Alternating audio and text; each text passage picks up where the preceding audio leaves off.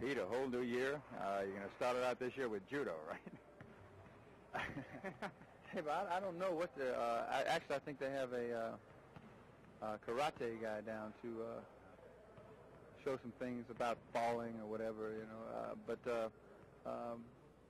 There's all types of paraphernalia that is used to try to get teams off on the right foot. None of it can hurt. It can only help. You never know. You might have somebody go and become a world karate champion from this day on. You know? Now, starting this year, of course, the major difference in the ball club will be the addition of truck.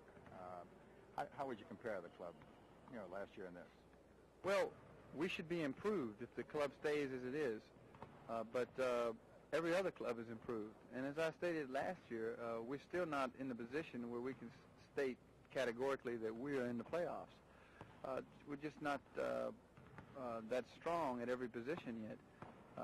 Truck will add a dimension that we haven't had in the past, and that is, as it's been reiterated before, is the fact that he can rebound, and he'll be the first guy, I think, that'll be double figures in rebounds, and then he can score. He'll alleviate a lot of pressure from myself, from scoring, and he can intimidate a little bit by blocking some shots. But still, all in all, we're still a couple players away from really saying, hey, if we don't make it this year, then we'll never make it. Perhaps one big man in the middle. Well, anyone you want to, Kareem or Lanier or something, but they're all taken.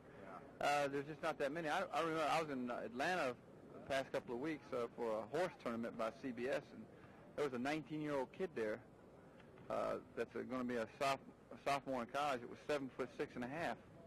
They might want to look into him. I don't know. But I thought he was standing on the table watching. I went around and saw him. This guy's actually 7'6.5". It's They're all getting bigger, but can he move? Yeah, I don't know if he can move or not. They put him in a chair as he left and wheeled him out. I don't know. This time around, with all the clubs improving, who does it look like in the division that should have to beat to get into the playoffs? Well, our division is going to be one of the strongest, with Houston and Cleveland and San Antonio and Washington. They're all strong basketball teams, and I'd have to go with those four teams again because San Antonio whipped us like little babies last year. We've always seemed to either split or so forth with Houston, and Washington we've fared well against.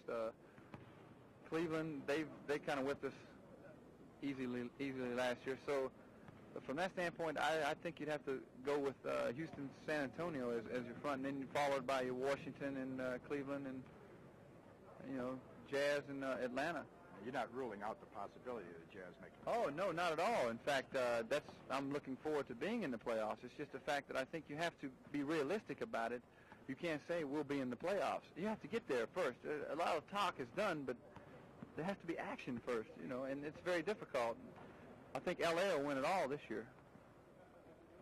We'll stop it right with that. Thank you, Pete.